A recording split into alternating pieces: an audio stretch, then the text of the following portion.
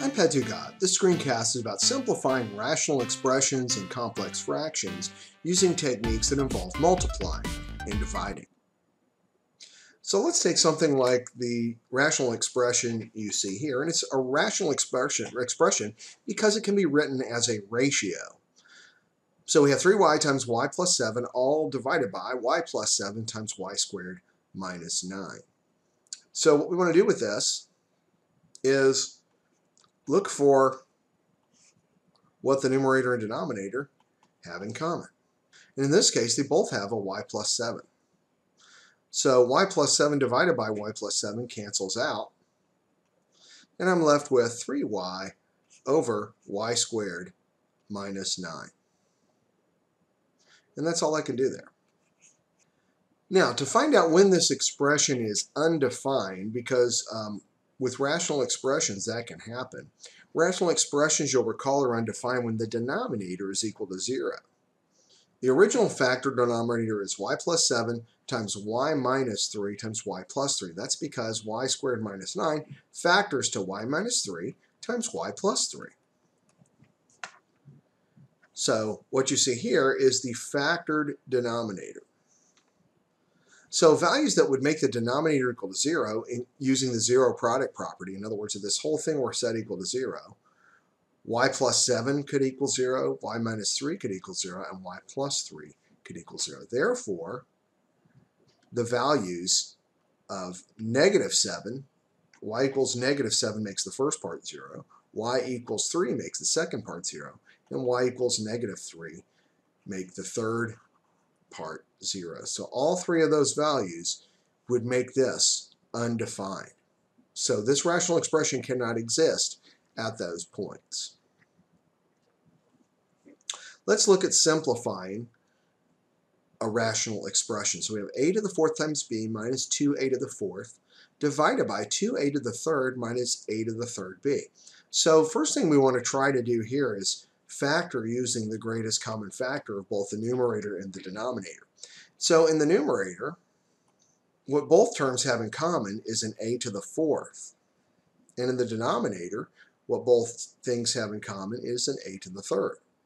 So we're going to go ahead and factor out that a to the fourth out of the numerator, which leaves us with, in the first term, b minus 2. And then if we factor out an a to the third, in the denominator, we're left with 2 minus b. So a to the fourth divided by a to the third, using our properties of exponents, the quotient rule, is a to the 4 minus 3, or a to the 1. And then b minus 2 divided by 2 minus b. What I would do there is rewrite 2 minus b as negative 1 times b minus 2. So the denominator can be reversed by factoring out a negative 1. So negative 1 times b minus 2 is the same as 2 minus b. Now the b minus 2's cancel out because I have 1 in the numerator, 1 in the denominator, and I'm left with a divided by negative 1, or negative a.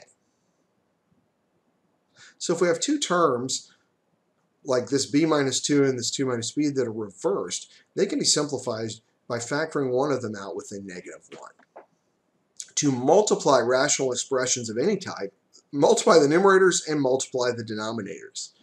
And so that was true when you learned about fractions long ago. It's true with any rational expression of variables. So if we have one expression called a over b and another one called c over d, as long as the denominators b and d are not 0, then a over b times c over d is the product of the numerators, ac, divided by the product of the denominators, bd. For dividing rational expressions, you will multiply by the reciprocal of the divisor. Invert and multiply, you may have heard. So a divided by b divided by c divided by d is equal to a over b times the reciprocal of c over d, which is d over c. So it then becomes ad divided by bc. So to multiply these two rational expressions, we're going to multiply the numerators and multiply the denominators. But before you do that, sometimes it's helpful to look and see if you can simplify it in some way. For example, 8 goes into 16 2 times. So 8 divided by 16 is the same as 1 over 2. And then 7 goes into 21 3 times. So that's the same as 1 over 3. So we can actually get rid of all of these coefficient numbers by just simplifying a little bit. And then we'll multiply the numerators. X times y to the second, and then multiply the denominators. X to the third times y to the third. Now we're going to simplify. 2 times 3 is 6. X divided by x to the third, it's going to be x to the first over x to the third is x to the minus 2, or x to the 2 in the denominator. And then you'll recall also y to the second over y to the third is going to be y to the minus 1, or 1 over y. Now you would have gotten the same answer if you'd just gone ahead and multiplied 8 times 7, 56 in the beginning, and then 21 times 16. You're still going to wind up getting 1 over 6, but it's far easier to simplify in that first step. Now to divide rational expressions, we're going to multiply by the reciprocal of the second fraction, or the second rational expression. So this is going to be 10mk squared over 3c squared d times 6c squared d squared divided by 5m to the fifth. I've taken the reciprocal of that second term. Now I'm looking to see if there's anything that goes into 10 and 5 and 6 and 3, and yes, indeed they do. 10 divided by 5 is 2 in the numerator. 6 divided by 3 is 2 in the numerator. Then I'm going to go ahead and multiply everything else out. I've got mk squared, c squared, d squared, divided by c squared d times m to the fifth. And then I'm going to look and see what cancels out. I'm just going to go from left to right here. M divided by m to the fifth is m to the fourth in the denominator. There are no other k squared terms. C squared divided by c squared, c's are going to cancel out. D squared divided by d is d to the 2 minus 1, or d to the 1 in the numerator. So my answer is 4k squared d divided by m to the fourth. Now, if I have polynomials instead of just monomial terms, it becomes a little bit more complicated, but the same principles apply. K minus 3 over k plus 1 times 1 minus k squared divided by k squared minus 4k plus 3, and I'm multiplying. So the first thing I'm going to try to do is go ahead and factor that. Can't really do anything to the first term, but 1 minus k squared, you might recall, factors down to 1 minus k times 1 plus k. There is no middle term. Denominator of this second term factors out. The two terms have to multiply to give me 3, and add to give me negative 4. So the only way that's going to happen is if I have k minus 3 times k minus 1. So now you're going to see that some things are going to go ahead and factor out. There's a k minus 3 in the numerator and the denominator. There's a k plus 1, which is the same as 1 plus k in the numerator and the denominator. And so what that leaves me with is 1 minus k over k minus 1. And you'll recall from earlier in the lesson, since these two terms are reversed, I can factor out a negative 1 out of one of these. If I take a negative 1 out of 1 minus k, I get k minus 1 divided by k minus 1. The k minus 1s are going to cancel out. And all I'm left with here, all this polynomial boiled down to negative 1. Let's do a division with polynomials. Division with polynomials works just the same as division with monomials. We're going to take that second term and get its reciprocal and then multiply. So I've got 2d plus 6 divided by d squared plus d minus 2 times the reciprocal. d squared plus 3d plus 2 over d plus 3. Now I'm going to do a little bit of factoring.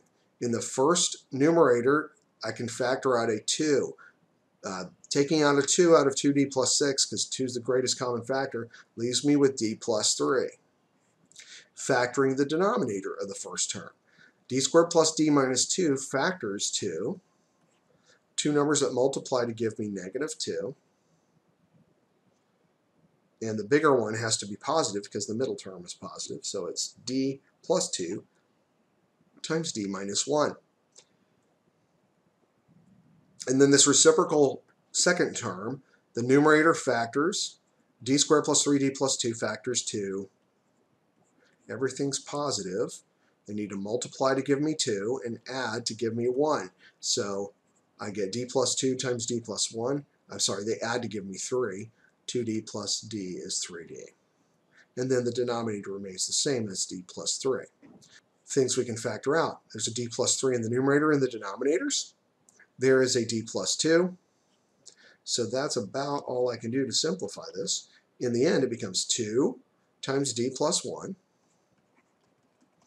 over d minus 1.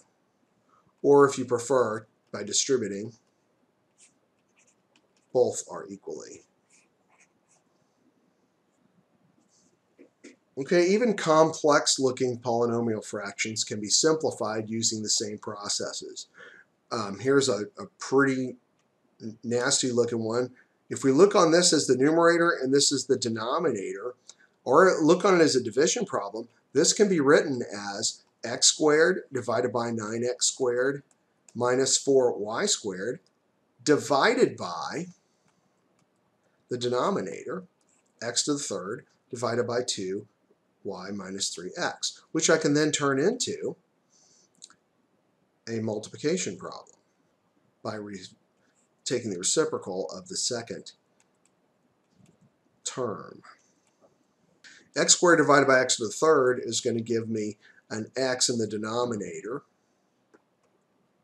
9x squared minus 4y squared does factor into 3x minus 2y times 3x plus 2y because there is no middle term. And then I have this 2y minus 3x. Now again, at first glance, this doesn't look like it's any simpler. However, if I factor out a negative 1, because 2y minus 3x and 3x minus 2y are really almost the same thing. If I factor out a negative 1, out of the numerator, I get 3x minus 2y. All divided by x times 3x minus 2y times 3x plus 2y. And what happens is the 3x minus 2y in the numerator and the denominator cancel out, and voila, I'm left with 1 divided by x times 3x plus 2y. This concludes this screencast on simplifying rational expressions and complex fractions using multiplication and division.